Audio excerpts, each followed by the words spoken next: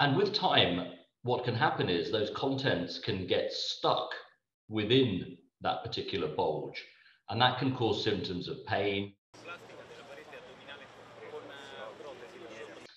So the procedure that he'll be having will be to reopen that wound, to separate the layers of the abdominal wall, free up the hernia and free up the incarcerated intestine, the intestine that's stuck within it, put all of that back into the abdominal cavity, and then repair the hernial defect, which in this case will include most likely a piece of prosthetic mesh.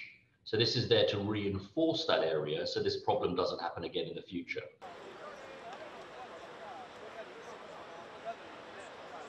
So this type of hernia can happen whenever there's an incision. So it doesn't necessarily be related to the surgery that the Pope had previously. It could be an appendicectomy, it could be a cholecystectomy where the gallbladder is removed, or any procedure where there is an incision into the abdominal wall, because that becomes a weak point.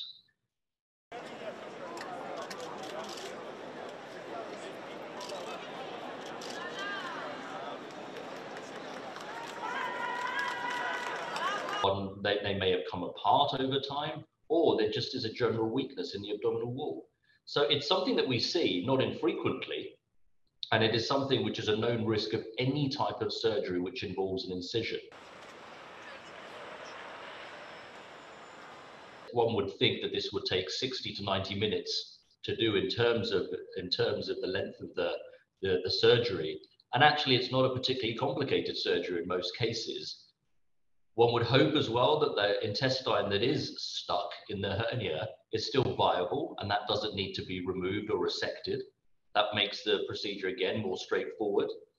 And in most cases, it's really just recovering from the cut back into the abdomen and sewing that back up again. So one would hope that he would be out of hospital within a week.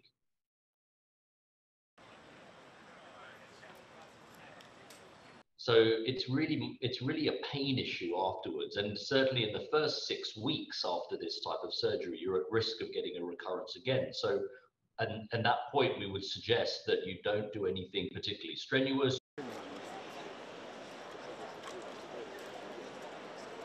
Portion of the bowel colon that's been damaged because of the blood supply being cut off as a result of it being constricted by the defect. And when we do that, we have to remove a section of the colon or small intestine and join it back together. In terms of recovery, it really depends upon the findings. If regardless of what is done, the bowel is probably going to go on strike for a little bit. We call it ileus sometimes, really depends.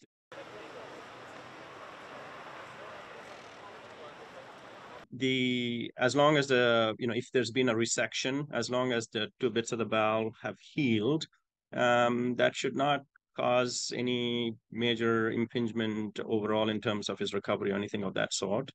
What might be variable might be the extent of pain he's going to be in, the amount of reaction he gets to the surgery, to his abdominal wall.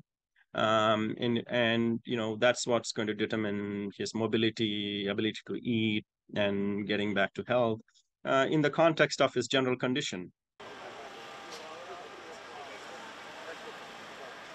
He's had is a condition of wear and tear that all of us will get if we get to the age of 80, worse a little bit with the Western diet than the Eastern diet. Now that he's had surgery for diverticulitis, basically he can go back to eating normal, and like anybody else needs to have enough fiber and a healthy lifestyle and diet.